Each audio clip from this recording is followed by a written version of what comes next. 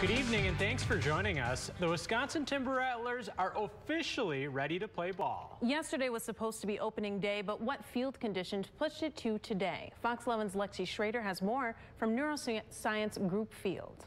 Opening weekend is here for fans and players at Fox City Stadium, who say they're excited to finally be back. For the first time since 2019, the Wisconsin Timber Rattlers have a regular season opener. Are you excited to be here? Yeah. How excited? I'm super excited. At the start of last season, only 2,000 fans were allowed due to the pandemic. The 2020 season was canceled. It's been a lot of work, but we're ready to go. Rob Zerjav is the president and CEO of the Timber Rattlers. He says although opening day had to be pushed back, Saturday's weather made up for it. In 32, snow flurries, blustery, isn't the best day, either for our fans or for the guys on the field. So I think everybody's excited that sun is out, warmer.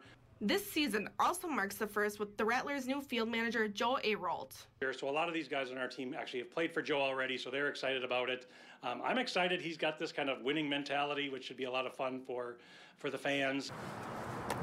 Rylan Gerard and his dad are season ticket holders. They've been coming to games for the last 2 to 3 years.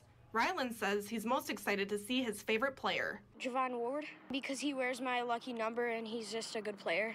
Ansley Logan has been a fan since 2018. We're going to come on Sunday, too, because we have full season tickets. With all the excitement in the air, fans and staff are very optimistic about this year's season. We're definitely making it to the playoffs. Go Timber Rattlers! In Grand Chute, Lexi Schrader, Fox 11 News.